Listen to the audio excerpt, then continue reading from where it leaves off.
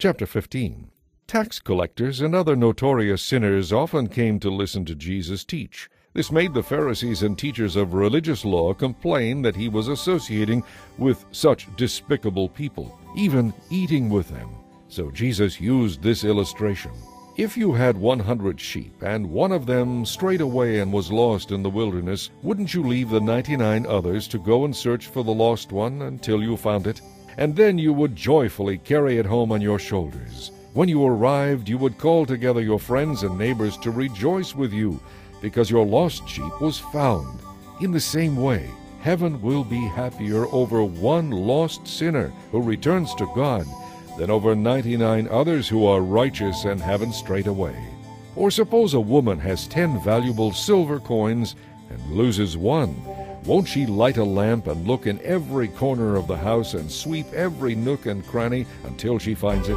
And when she finds it, she will call in her friends and neighbors to rejoice with her because she has found her lost coin. In the same way, there is joy in the presence of God's angels when even one sinner repents. To illustrate the point further, Jesus told them this story.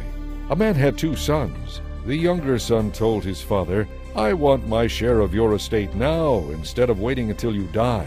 So his father agreed to divide his wealth between his sons. A few days later, this younger son packed all his belongings and took a trip to a distant land, and there he wasted all his money on wild living. About the time his money ran out, a great famine swept over the land, and he began to starve. He persuaded a local farmer to hire him to feed his pigs. The boy became so hungry that even the pods he was feeding the pigs looked good to him, but no one gave him anything. When he finally came to his senses, he said to himself, "At home, even the hired men have food enough to spare, and here I am dying of hunger.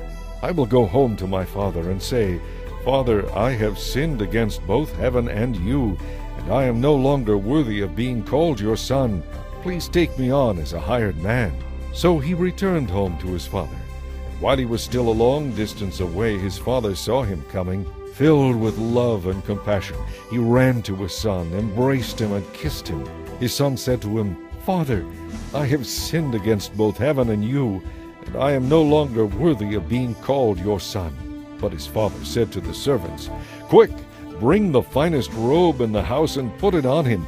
Get a ring for his finger and sandals for his feet, and kill the calf we have been fattening in the pen. We must celebrate with a feast. For this son of mine was dead and is now returned to life. He was lost, but now he is found." So the party began. Meanwhile, the older son was in the fields working.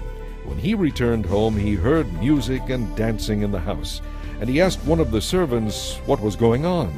"Your brother is back," he was told, "and your father has killed the calf we were fattening and has prepared a great feast. We are celebrating because of his safe return." The older brother was angry and wouldn't go in. His father came out and begged him, but he replied, "All these years I've worked hard for you and never once refused to do a single thing you told me to. And in all that time you never gave me even one young goat for a feast with my friends. Yet when this son of yours comes back after squandering your money on prostitutes, you celebrate by killing the finest calf we have." His father said to him, "Look, dear son, you and I are very close, and everything I have is yours. We had to celebrate this happy day, for your brother was dead and has come back to life. He was lost, but now he is found.